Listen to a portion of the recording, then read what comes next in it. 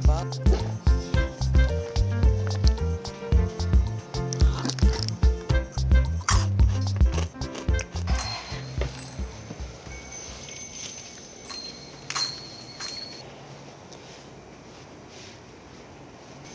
탄탄면? 이거 새로 나왔다. 와! 신메뉴가 진짜 많이 나왔는데? 이건 이따가 디저트로 궁금했어. 이거 아이들 라면인가 보다.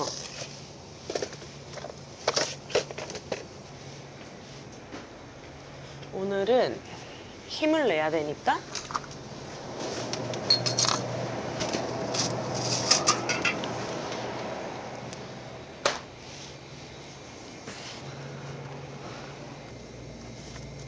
이게 뭐야? 헐, 새우소금구이? 전자레인지에 돌리면 된대. 오빠 좋아하는 거네?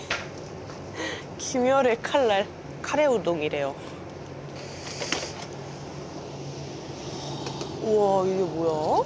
지역 맛집을 또 이렇게 편의점에서 먹을 수 있네. 이거 먹어보자.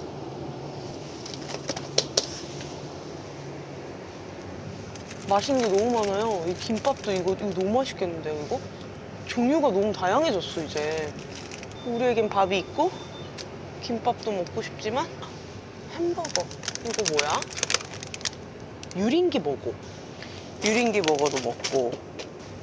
고래사 어묵탕 진짜 맛있거든요. 이건 사갈게요.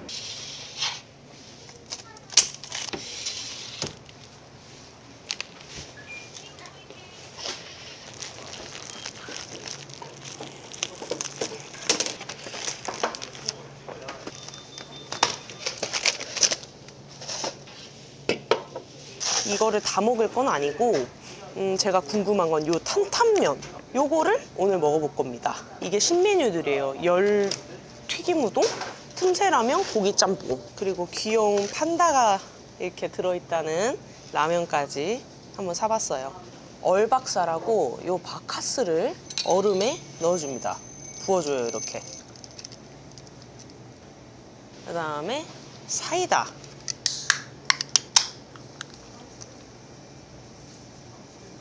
잠깐 이렇게 섞어가지고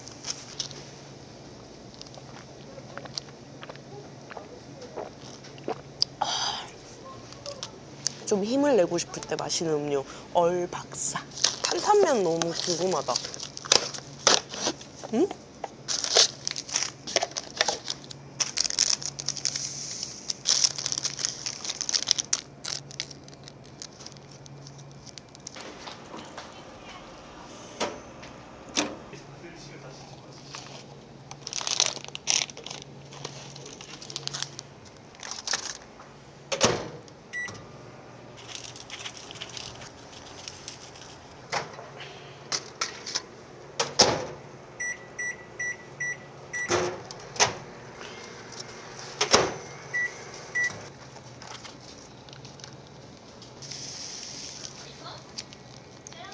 브레이크.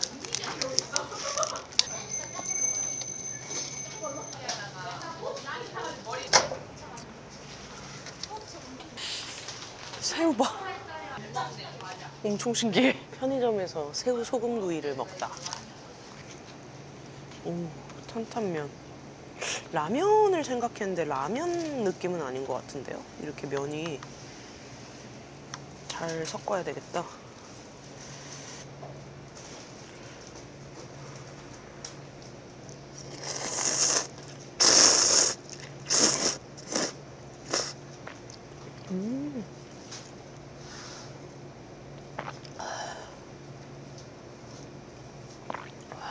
와, 이거 면이 맛있다, 면. 약간 마라탕 같기도 해요.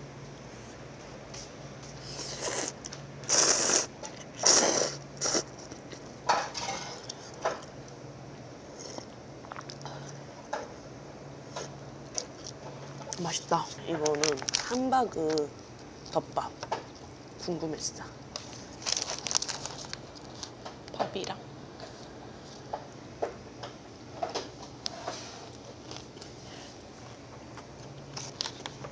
들고 먹어야 되겠어. 요즘엔 편의점에 지역 맛집? 이런 거 콜라보 많이 해서 좋은 것 같아요.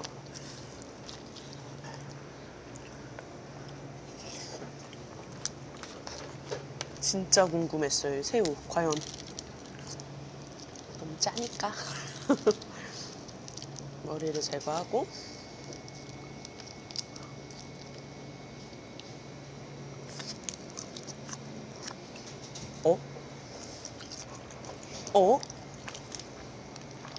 이게 가능하다고요? 괜찮은데? 뭐야, 진짜 새우 소금구이 딱 그 맛이에요. 이거 홈술할 때도 좋겠다.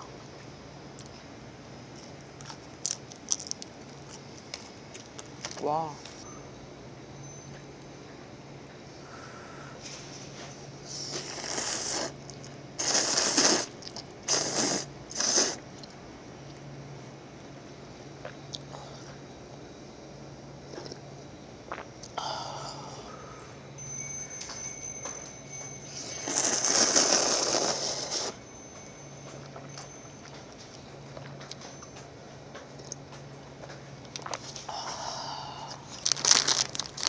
유린기 버거.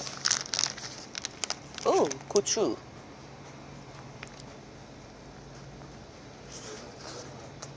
응? 여러분, 이 안에 이 패티가 그 닭고기 유린기예요. 되게 신기하다.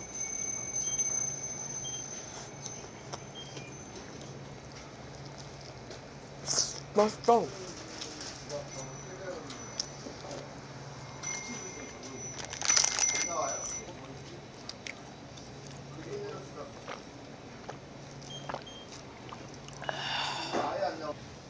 새우 열심히 까놨어요.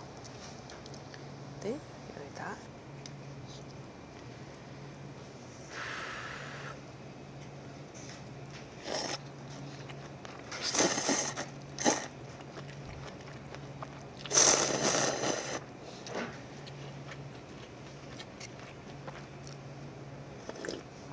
와, 근데 편의점의 끝은 어디일까요?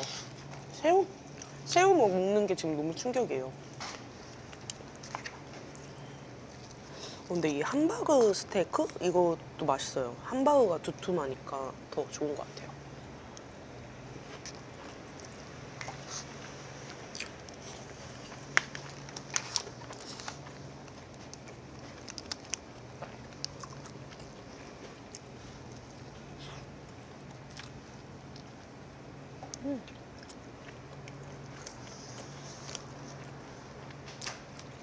고추가 듬뿍 들어있어서 약간 매콤해가지고 진짜 맛있어요.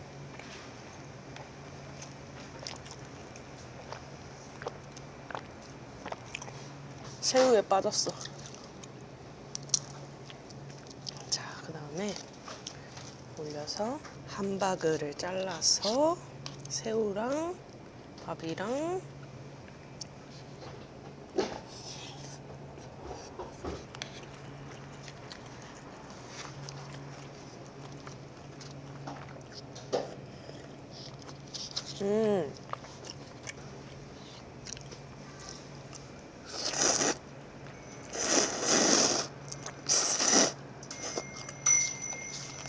와, 오늘 조합 너무 좋았어요. 잘 골랐어.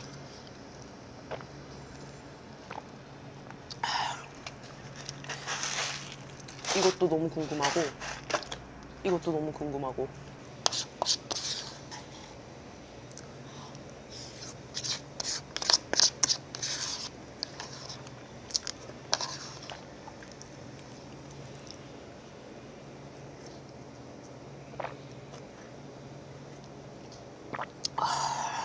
와, 디저트 타임.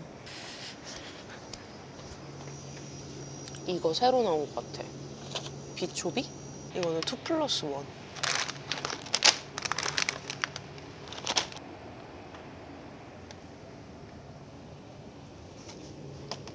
오징어 땅콩 스파이시 맛이 있네? 이건 뭐지? 먹테리야?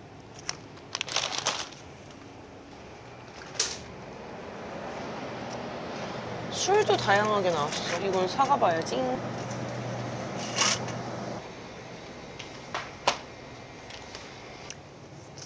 이제 고구마 처리 왔죠.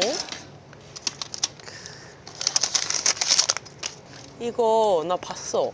SNS에서. 물방울? 이거 먹어보고 싶었어. 감자튀김 마시멜로우는 또 먹어볼까? 응. 떡볶이 젤리? 먹어볼게. 떡볶이 젤리. 잠시만요. 이거 초코비 핫초코. 이것도 신메뉴.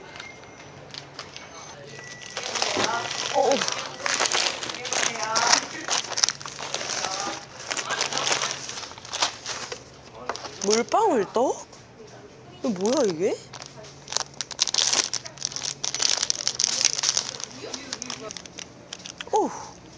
뭐야 이거?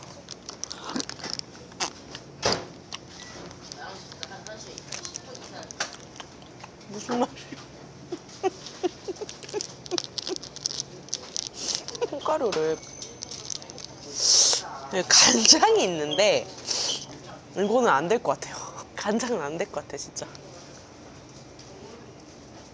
간장은 핵심일 수도 있어. 뭔가 이상한 건 아닌데. 이거 뿌리는 게 낫다. 그냥 먹는 것보다 훨씬 나아요. 소금빵 과자인데 귀여워. 맛있어. 맛있어. 이건 맛있어요. 진짜 약간 소금빵 맛 난다. 고구마. 이렇게. 밤고구마네? 약간? 근데 아니야, 꿀이야. 이거 봐봐. 고구마 맛있겠다.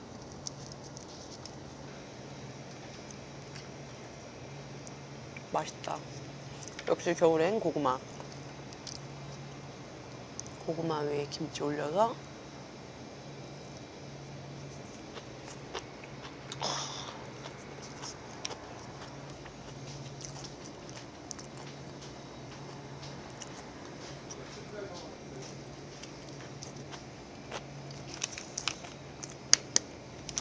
떡볶이 델리.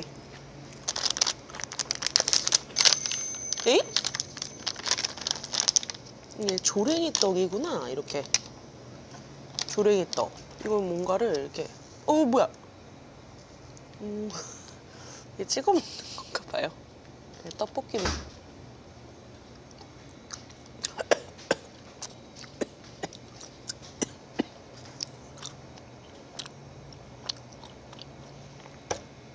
나 잘못 먹었네. 이거를 요 안에 부어갖고 흔든 다음에 먹는 거네. 감자튀김. 와. 아, 이게 마시멜로우네. 오.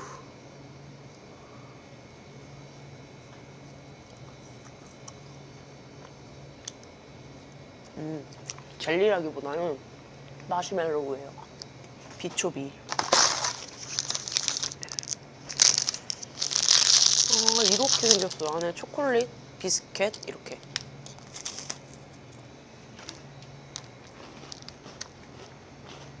이거 맛있어요.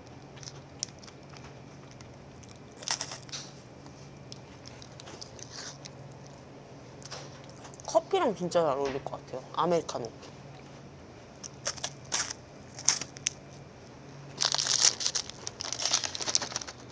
오징어 땅콩인데 좀 매콤한?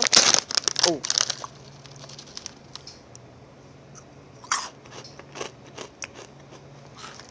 맛있어. 맛있어. 여기 안에 땅콩이 들어있거든요. 보여드리고 싶은데? 여기 안에 땅콩이 들어있는데 지금 잘 안 보입니다. 이거는 우리 남편이 좋아하는 과자예요. 이쯤에서 이 핫초코.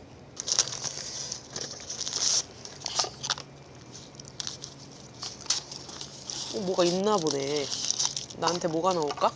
두 개가 있는데 도망쳐. 근데 놀라운 건요, 두 개가 다 도망쳐입니다. 이거는 이제 가루 넣고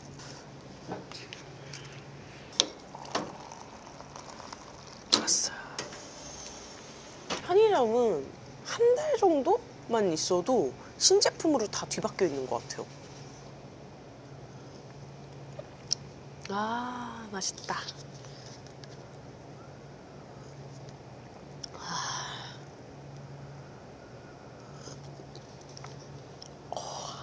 이제 날씨가 진짜 꽤 많이 쌀쌀해진 것 같아요.